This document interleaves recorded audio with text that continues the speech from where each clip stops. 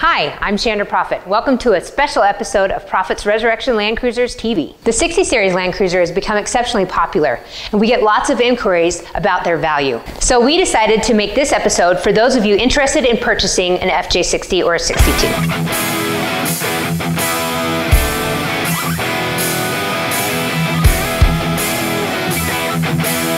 So when I'm looking at an FJ60, I always think about it in three main categories. The first one is whether or not it's been messed with, because so many people modify and change and adapt their vehicles over time. Some of that stuff makes all Land Cruisers worth less money. So I look and see how stock it is, how factory it is.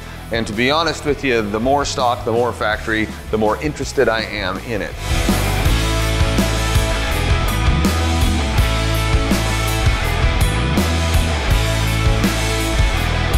I don't want to offend anybody, but FJ60s and FJ62s that have had a lot of backyard garage fabrications done to them are often, I don't think I'd say worth less money, but certainly the additions didn't add much value. So you want to make sure that you're not paying for something that you shouldn't. Typically homemade bumpers and homemade roof racks like this one don't add value to the Land Cruiser, and while are still functional, probably aren't what you want in the end. Look for things that were professionally done if you want to have accessories on your Land Cruiser that make sense. If the Land Cruiser checks out and it hasn't had a bunch of weird stuff done to it, then I start looking at the body. The body is actually the most important thing to consider when buying an FJ60. And it's because no matter what's wrong with the vehicle mechanically, the body is going to be the expensive part to fix and or restore if you want to have a really nice unit. You're paying for sound body with not much rust and not much damage. Now, FJ60s rust in a number of areas. So one of the places that an FJ60 rusts, and maybe the most common place, is the rear quarter panel and above the wheel wells on the rear wheel wells. This rust is common, and thanks to some companies who are building patch panels for this now, like the ones you can get from Cool Cruisers of Texas, it's not that bad to fix. The secret though is to cut all of the rust out and fix it all, or it's gonna come back. Any attempt to conceal this rust improperly is going to show. You'll see what looks like bubbling paint or perhaps cracks in body filler if somebody has tried to conceal this rust without cutting it out. To be honest with you, I would rather see the rust just like it is on this red one, where nothing has been done. The rust is in full view and you can just see the work that needs to be done to fix it. In addition to the quarter panel rust that I showed you on the Land Cruiser that's in the showroom, they tend to rust from about here down in lots of other places too. Some of them easier to fix than others. So this front fender happens to have some rust issues, and it's a little trickier to fix the front fender than it is the quarter panel because there isn't a patch available for this. So you either have to replace the fender, and unfortunately fenders are aftermarket and so they don't fit very good, or you have to hand fabricate or even cut this piece out of another FJ60. So look at the rust on the outside of the door, which is easy to fix, but make sure it hasn't crept around to the inside of the door like this. This doesn't look like a big deal right here, but trust me, it's coming. Under this seam and in this pinch weld, and especially right here, it's a little bit thicker to my fingers, it's raised out. And that means there's rust in there growing and spreading this apart.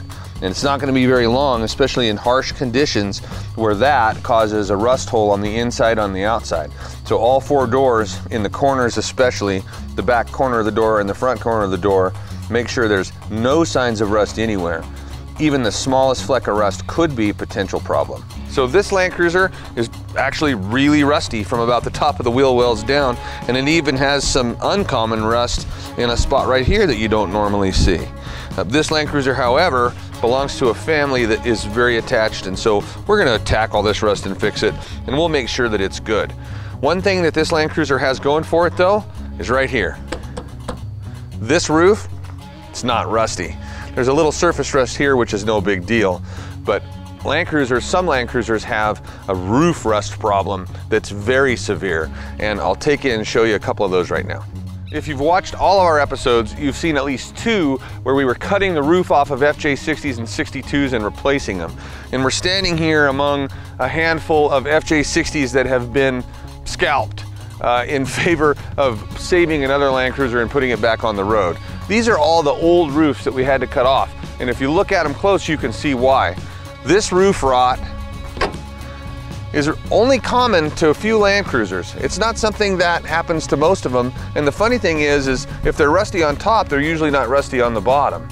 But rust like this means you have to separate the top from the Land Cruiser, and that's a pretty big job. You can see that a previous repair shop tried to cover over this rust and some body filler, and that just never works.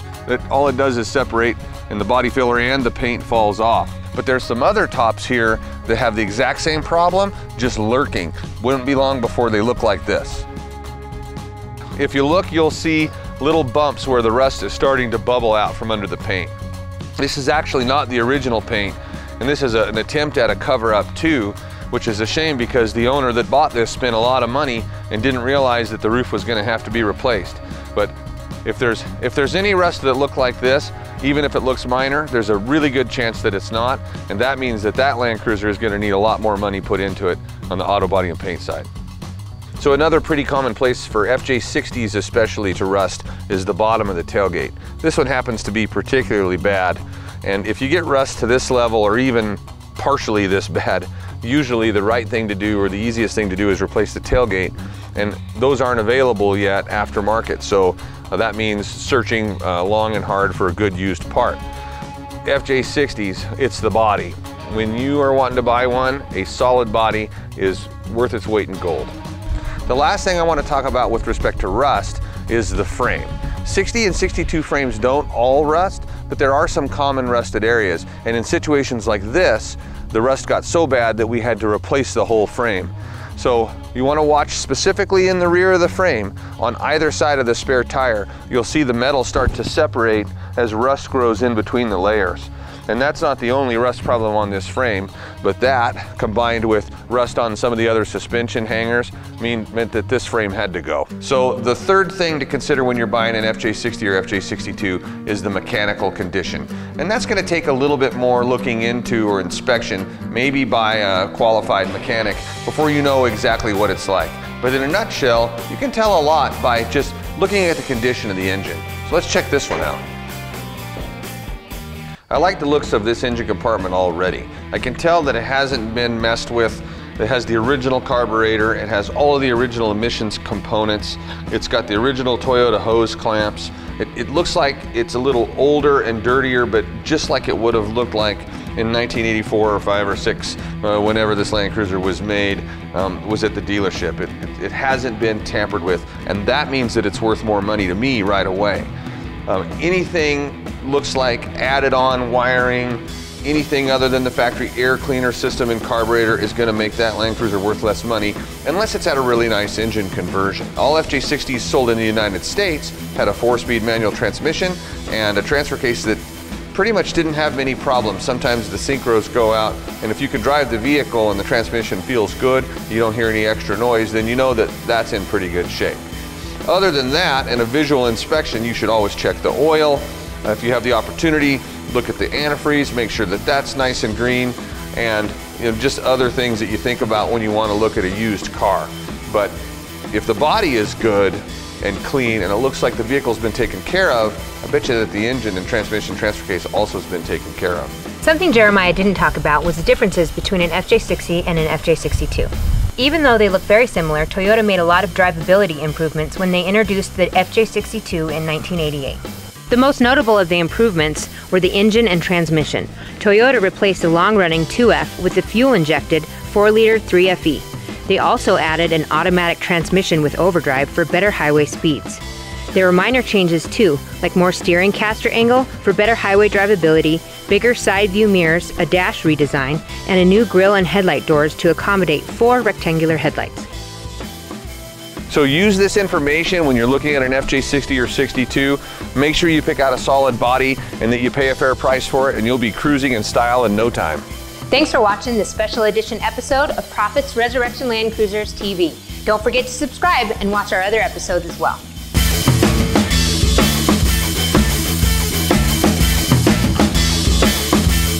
General of an ancient army, and he he had troops that were so focused that he could march them for days without stopping, without rest, just using methods of focus techniques. Mark has that kind of focus that he's wiring.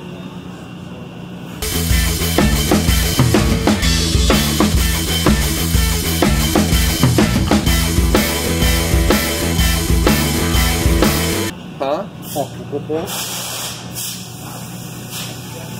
Is that a good thing? Yes, it's a good thing.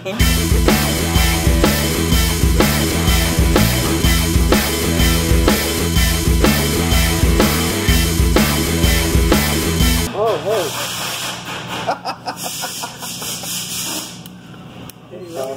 He really did miss it. Well, I threw something, but I wasn't thinking it. Oh, Ah. It took him 3 minutes and 6 seconds to finally. you said that, I didn't realize that. It's just because I wasn't giving you a hard time about the camera. Well, it's because I don't have like a real camera. I've got my phone. Yay!